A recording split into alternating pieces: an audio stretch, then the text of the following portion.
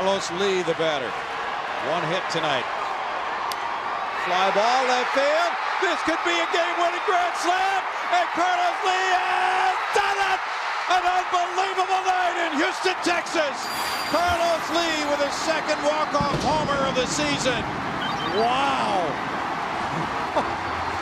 You have got to be kidding me. He is the all-time Panamanian home run leader, and he has provided one of the most exciting nights in Houston, Texas, the capper on a Biggio night. And Biggio kept it going. Yeah, he did, with his hustle.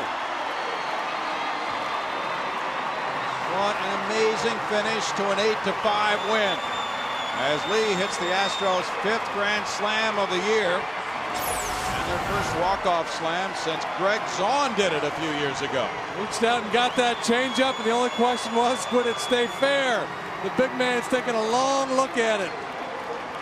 Everything but the Carlton fist pushing it fair. Leaning.